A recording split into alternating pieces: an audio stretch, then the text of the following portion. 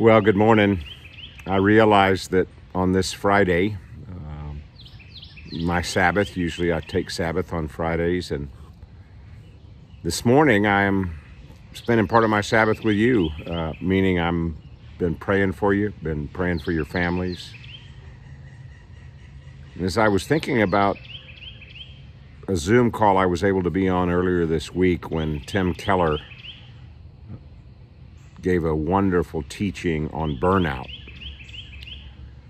I realized that in my life, my 37 years of ministry, there were 2 times in my life that I experienced what would be known as clinical burnout. And in this short teaching that Tim does on burnout and resilience, I realized that both of those times that I experienced clinical burnout were directly connected to catastrophic things going on. And so I'm thinking about you all, and I'm thinking about each of us, and I'm thinking about all that we not only are going through right now, but are going to need to be going through in the coming months and maybe a couple of years.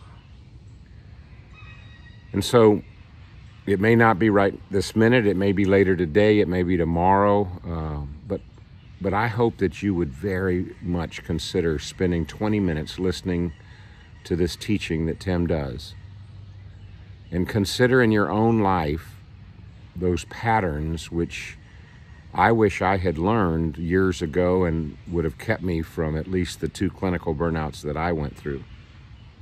I've learned them now, and I'm thankful to say that I feel very confident that I won't ever have to go through a clinical burnout again. But if you haven't learned them and if you haven't pressed them down into your life, now would be a great time.